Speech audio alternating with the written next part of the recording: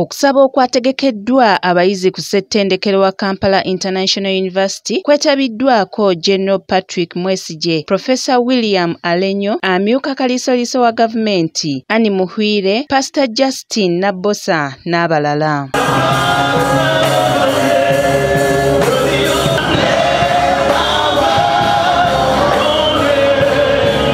Eyakulembeddemu okusaba kuno Kumanzi Enoka ategeezezza nga bwe batunuulidde okutambuza okusaba kuno ku masomero ne zissettendekero olw'ensonga nti ebisiyaga bisinze kwegiriisa mu masomero.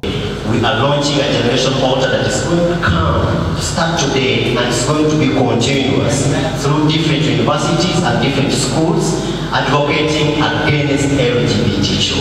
Because we are wondering how it managed to penetrate into our schools and universities. That's why we targeted schools and universities, because they have been proved to be the fertile ground and fertile recruitment ground of the same vice. Brigadier Patrick Mwesigye ategeezezza abayizi ku bulabe obuli mu kwetaba mu muze guno era n'abasaba okubeera obulindaala.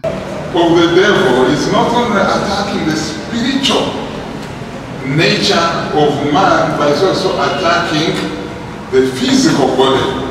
Now, young people, when you go out, tell the young people, please know the harm, the risks that are engaging in these acts.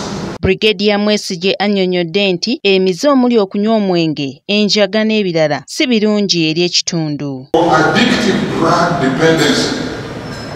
Almost all these people drink alcohol to the excess. They smoke to the excess. They use narcotic drugs to the excess. That is dangerous for our society. That is very dangerous. Jackson Kiriro yabadde ku Delta TV Amasukkulumu.